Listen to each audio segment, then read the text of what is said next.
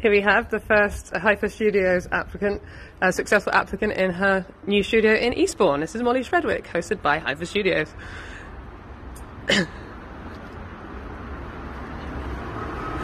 Hi Molly! We're just going to do a talk around all the different works in the studio today. We'll just do a quick walk around. So there's the brand new works that have been created. What are these, about 2 meters across? Yeah, I think so, about 2 meters. So those are the two new ones, and these are the smaller works from before that have all sold, which is fantastic. It's being stretched now as we speak. And then just quickly, we've got the smaller sculptures as well. We know some of these have been sold too. Yeah. How are you finding your time when you're here? It's so nice. It's a really nice space to work in. It's such a nice. It's like I haven't been working large in so long that like I've come in and I think like, oh, I can never stop now. I can never stop painting, which is really nice. So it's been a little bit like disenfranchised about the whole thing before. For sure. It's nice to get back to working. So tell us a bit about the works that you're making currently. We've got these two pieces. How much more can there be? And also this piece, which is, do you have a title for this yet? It's untitled at the moment. Currently untitled. But there will be 2 out of 4, hopefully, in the exhibition done at the end of your time here. Yeah. I think at the moment they're really about the idea of like the elements interacting with each other, more so than being about one specific story, which is generally in the past how my work has kind of come about. It's been like I've sort of thought about something, or I've experienced something, or I've done something stupid, and I've been like, okay, I'll make a painting about this. But these ones, obviously, where it's a lockdown, and like I've moved out of London because pandemic, can't afford to stay there, and so these are kind of, I've begun to think a lot more about like the individual elements and like how interesting ways to paint them that I maybe haven't thought about before, because previously my work has been very, very in the moment, don't think about anything, and where these are still very like, I guess some people would say very, very like in the moment, I don't have a plan, I don't have an idea going in really. I do tend to think about the elements a lot more while I'm doing them. Like the big white bit on this, for example, was something I've been looking at for a while, and like other people's paintings and stuff. And I just kind of like did one coat of the white paint, and I ended up thinking like, if I leave it for now and then I'll keep going, it's actually made an effect that I really like. Yeah, I particularly like this hand sort of trace that's going through the white cloud and around, sort of leaving its trail of blood all over the something sweet can. So severed limbs are obviously a big part of your practice.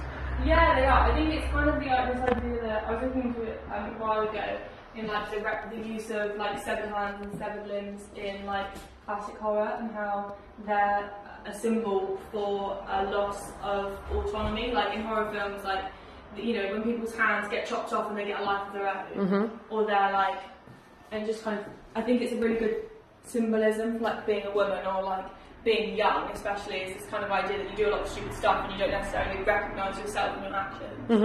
I think this one, it was interesting about the idea that it's a void of a hand, like what you were saying about it not being a hand. It's like it's the opposite of, isn't it? It's the trace. It's like here you've got the female hands that have sort of fallen by the wayside or have their own sort of autonomy that you were discussing, and that you could see from a distance and sort of objective, whereas this feels like there's a void there. And like you were saying how there's been a departure in your work this morning when you're talking to your friend about how you're doing less sort of gory things in your practice, right? And so maybe this is sort of one of the symbolic departures. Yeah, I think my work's kind of like changing at the moment, and I think this is maybe like a representation of like me as a person changing, obviously like moving back to where I'm from, moving back to Eastbourne, and like kind of like starting a fresh section of my life. And this painting is like the first big painting I've done since coming back, and it's like maybe it's like the idea of that, and like the hands are kind of leaving and there's sort of kind of void coming back in. So these smaller works, you said that, you know, you've gone back to the large scale now that you've got some space to do this in, and obviously at Camberwell that's what you were focusing on. But you've done these smaller pieces which you found more difficult. Yeah, I found them so difficult. I think working large, it's like you can be a lot more slapdash, and if you go wrong, it's way easier to paint over it. And I personally find it a lot easier to get my thoughts out on this much larger canvas. But working small made it so. It just felt so difficult to kind of like condense my ideas onto a smaller canvas, and like it felt a lot more like illustration, which to me was really difficult because it felt a lot more detail oriented, which I'm not, I don't think, anyway. I found it so tricky. It was like, and then working big again just made me think, I should probably try working small. Just like, I want to get better at it. I don't want to be like, I don't want to only be able to do one thing. It's like a big painting thing. Yeah, absolutely. And what's lovely is that you've got these sort of motifs that are obviously in both your works, new and old. Yeah. So you do have these sort of gloves, what is called sort of lacy gloves that's kind of come off the severed limb, which is down here, but it's also in this other new work that you've got. Yeah. So tell me a little bit about this. So obviously text is a big thing. Yeah, I work a lot with text, and I think it's again this kind of idea that I've come back and I don't really know what I'm doing. I think that's like, I think a lot of people obviously are feeling that way at the moment. It's like everyone's lives have changed so much, and I feel like that about my life. And I think the text on this piece is from a piece of writing I did right at the start of the first lockdown when I was like in London, like living with my housemate, and we were like both freaking out a bit because we weren't really connected to anyone, and we were like, oh my god, this pandemic, what are we going to do? And I just did this piece of writing about, and it references some jewellery I've been given, and it's just kind of like, I'm trying to make all the elements interact together. I think the glove, I really enjoy like how the gloves are painted. Like I really enjoy this kind of like transparent paint, and it's something that I've really been trying to like perfect. Like I really want to figure it out. There's like something I'm obsessed with figuring out. It's quite a challenge though. This is like one of the most difficult things to paint aside from like rippling water. Yeah, I really want to do rippling water to be fair, but I don't think I've got the attention span to like finish it. But the texture on this is remarkable. It does very much feel like that sort of translucent quality that I know that exactly the thing you're referencing. Yeah, I mean, it's something I really want to practice doing. Something plastic or something. I really want to. I don't think I like that glove. I think it needs redoing. I'm going to figure it out. But we disagree. I think it's kind of like the kind of transparency is kind of a recurring theme as well. Not only like the actual motifs in the work is like a lot of the techniques I'm using do kind of like carry on over works. Yeah. Which is kind of.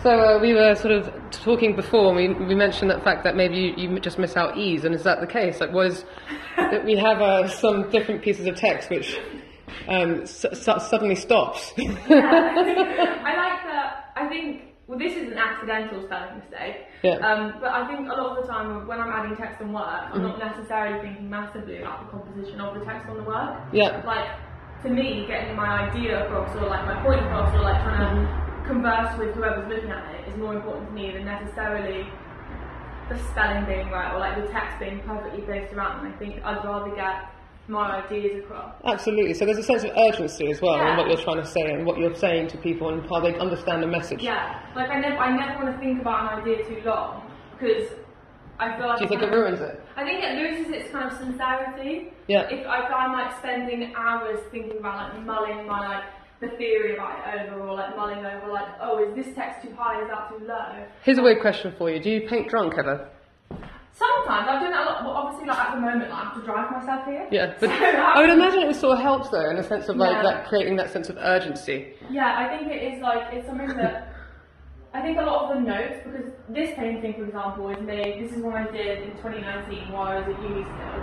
Yeah. And it is a piece that is made from fragments from a sketchbook, so I work a lot in a sketchbook and like take a lot of notes and like write a lot of text down and like kind of note down shapes and stuff, and this is from that kind of thing. I think a lot of those notes are taken sort of like drunk when I've got home and stuff, and the painting kind of like can be like a reflection on experiences and the feelings you're feeling at that very moment. Exactly, yeah. I think for a lot because I've thought a lot about the symbolism of the motifs in my work and stuff, and I think the boots for me. Yeah, but there's a sort of fetishistic thing about that too, right? But what for you, what do they mean? I think, because they were a massive symbol in my work while I was at uni and what I was like, the world was a bit more normal and stuff. And for me, they're a massive symbol for this idea of like drunkenness and stupid ideas and like, and not always necessarily like in a positive way. Like I think a lot of the time, like they kind of like it's kind of like a double-edged sword. Like sometimes I feel that they're like, oh, it's fun, I'm drunk, and like all these things are happening. but at the same time it can be like this representation of like being drunk and being really insecure and like not knowing what you're doing and stuff. And I think it's interesting to put that in a painting and have it like not necessarily be clear what my feelings about the moment is. Yeah. It's like, how do you infer? Because I know a lot of people think it's about birth, this one. Yeah. Which I find really funny because it isn't something that I thought it's about. Obviously, it's his baby and it's got like all this water on it and stuff. So obviously, that's like such an obvious like. It is, but it isn't. Like on some level, it feels like you just, you know, not you, but like me or whatever. You get back after a long night out and you're like, oh, there's some water. You just knocked it over, and you're just like, yeah. I mean, I feel that the thing that you're trying to convey, I think, is very successful because I know exactly the feeling that you're talking about when you're just like, oh my god, like that was a fun night. I had a really good spontaneous time, but did I make a mistake? There's a bit of that drunk guilt about the whole thing, but then actually at the same time, it also inspires you to do things that you wouldn't normally do. So there's like a double-edged sword. Yeah, exactly. Yeah, it's amazing. Very, very cool. So do you have any more plans to make smaller works? Because I know that you've got a lot of demand for sales at the moment. I sold all of these works were in a show in December, and I sold all of them like immediately, which was amazing. Now I can like, go and buy some more paint and stuff. I just did a Jackson's order, I'm going to do another one soon. But amazing. I want to make some smaller works because obviously like no one's putting these in my house. Well, maybe a museum will do one day. You need to make sure you keep them safe and sound so that when a museum wants them, they're ready to go. Exactly. So I'm going to do some smaller works, just aim for the challenge, so like, because it's something I struggle with, it's something I want to like get better at, and also the idea that like I kind of want, you know, want to be available to people. I don't want them to just like sit around and not get looked at and stuff like rolled up somewhere. Sure. Do the smaller works inform your larger works at all, or not really? They're totally separate pieces. I think it just depends. I think they're obviously their own works in their own right, and I think because I think about them so differently, I think how I make them makes me feel so different. They're just kind of like a whole separate entity in my mind, because I know that like, although this would obviously scale down to a smaller painting, I can't imagine having ever painted that on a smaller surface. So it changes the subject and it changes the content massively. Yeah, massively. Which is really interesting because I don't think so many people operate like that. Yeah. You know, often the smaller ones are used as a maquette for the larger pieces, but this totally changes what you do, which is really interesting. I think it's just that my head can't like compute the idea of like this being smaller. It's just like the way I work. I think that kind of. There's some gravitas to this, though, which there isn't in this. You know, this. You know, I love these, and I love these very much. But these feel very almost 3D in their weight. Have a completely different feeling about them. Yeah, absolutely. Like, but maybe that's just because I've practiced the smaller ones enough. I want to try and get a little bit better. Okay, well, we look forward to seeing the other two works that you're going to make. And thank you so much for being our first Hyper Studios artist. That's all right. Thanks for having me.